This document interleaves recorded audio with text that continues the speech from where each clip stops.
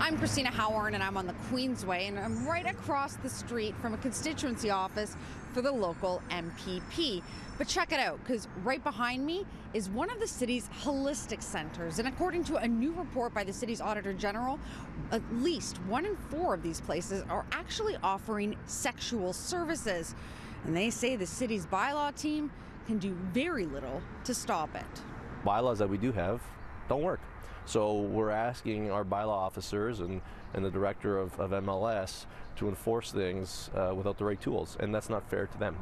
Etobicoke Councillor Justin DiCiano is echoing the Auditor General. The report found that half of the city's 400 holistic centres have been charged with bylaw infractions, and many of those are for actions seemingly related to the sex trade. This is a trade that's been going on for thousands of years. It's not going to stop.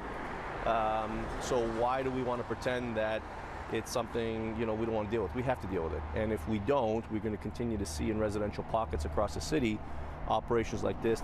This being sensual erotic massages, sometimes offering oral sex and even sexual intercourse. Not only at the city's 25 licensed body rub parlors, but at over 100 so-called holistic spas in all corners of the city. While the Auditor General found that about a quarter of these spas were offering unauthorized services, when CityNews looked into it, we discovered several more, signified by the purple markers on your screen. DiCiano believes the major cause is the city's cap on body rub parlors. They can't get a license for massage parlors, so they go under the guise of a holistic center, and they do what they do behind closed blinds. But they do this right next to a home. Yep. Across the street from an ice cream. Yep. Place, from Yep. a very popular Italian restaurant. Yep. And just surrounded by homes. And if we gave them the license to operate as a massage parlor, they would have to move because they don't have the zoning here.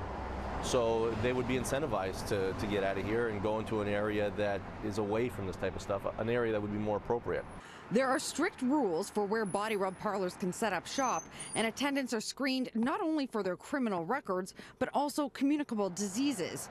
Holistic care practitioners are not.